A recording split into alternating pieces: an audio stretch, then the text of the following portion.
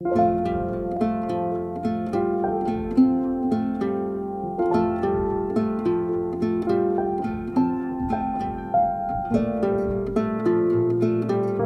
and Fishes are doing a great job. It's great to be here and I'm delighted to help.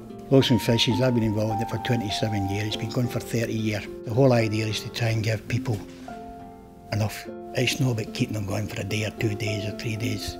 People are hungry, so I eat every day. So why shouldn't they eat every day? To see Leigh down here was absolutely fantastic. Coming here in his free time and helping out, it's fantastic to see him rolling up his sleeves basically and saying, right, what can I do, how can I help?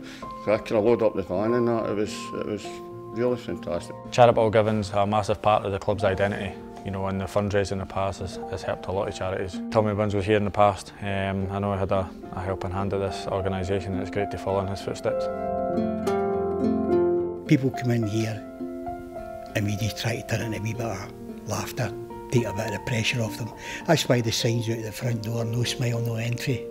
It's just to help break the ice, we can kid them on with that type of thing. Because they come in here and they're desperate and the Celtic FC Foundation helps to meet that desperation. Sadly, it's needed. People ask me what I'm looking for. I'm looking forward to the day I stick a big sign out there that says closed, no longer required. But I don't see that happening any time soon. It's crucial that the supporters get behind the Christmas appeal this year.